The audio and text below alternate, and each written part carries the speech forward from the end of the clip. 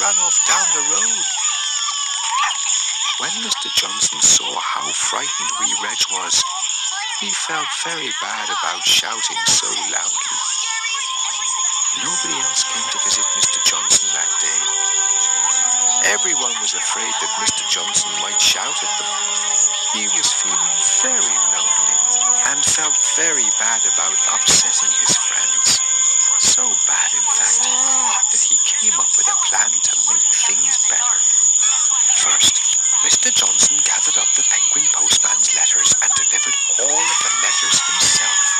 He gave the little sack to the penguin postman.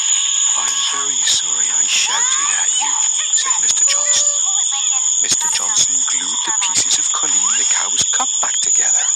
When the glue had dried, he filled the cup with sugar and toddled off to Colleen's house.